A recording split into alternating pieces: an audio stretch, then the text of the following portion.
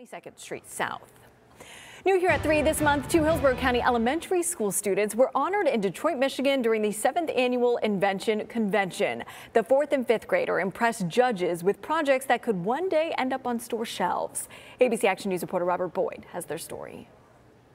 Well, Lillian here invented a new dermatologist-friendly slime. Well, Mahi, a new way to detect lung cancer. Two completely different inventions, but they're both gaining national attention.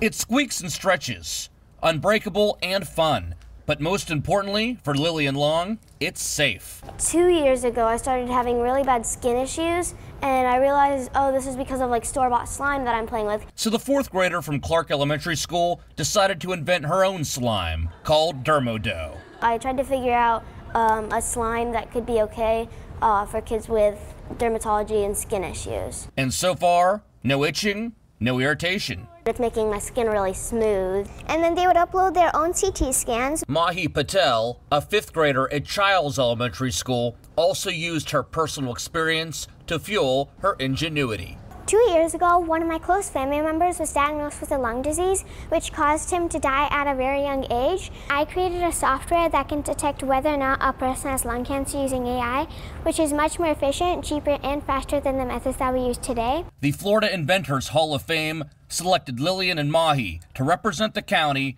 in the Invention Convention held at the Henry Ford Museum in Detroit. They had this idea and they were so both invested and passionate about it. We talk about our inductees to the Florida Inventors Hall of Fame. They have that same spark. And they both ended up receiving awards and their respective grades. It makes me feel really good because one of my passions is to help other people. Were you nervous talking in front of these judges at the Henry Ford Museum? Kind of. It was like mixed, I'm excited, but I'm kind of nervous.